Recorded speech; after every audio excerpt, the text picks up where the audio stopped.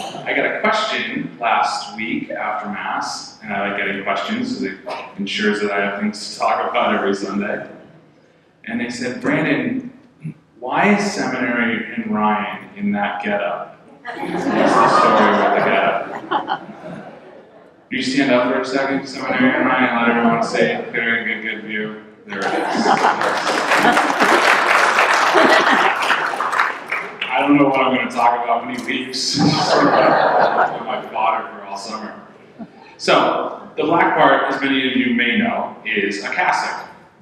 And it is a robe that goes all the way down to the ground. And the white part is called a surplice. S-U-R-P-L-I-C-E. Right? So the cassock and surplice is a traditional garb of the minor orders, which I'll talk about some other day, but suffice to say right now it is traditional for a seminarian to wear in preparation for the priesthood.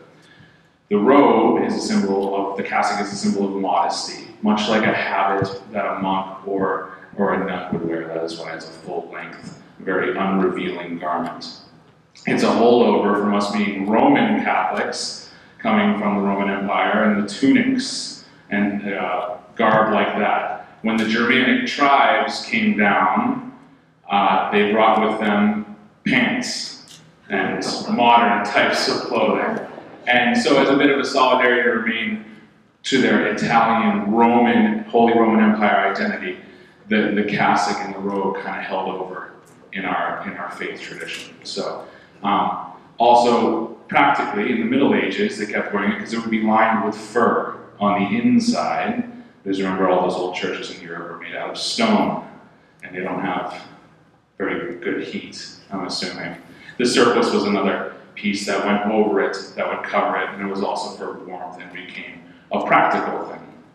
So now, the cassock and surplice is traditional for a seminarian to wear, or a priest to wear who is not performing, but who is serving as a master of ceremonies in a Mass to the bishop, not necessarily celebrating Mass. And you will notice that the cassock is black, and priests wear black. Why do they wear black? I'm glad you asked why they wear black. I'm going to tell you. Black is obviously the color of mourning, right? Not like morning breakfast, but mourning like death.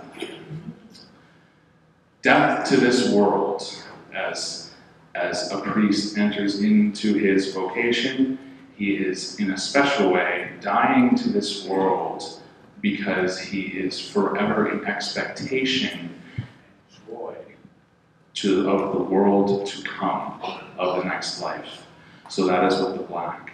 And that resurrection, that hope, that promise, we see a glimpse of that in the white that he wears on his Roman collar.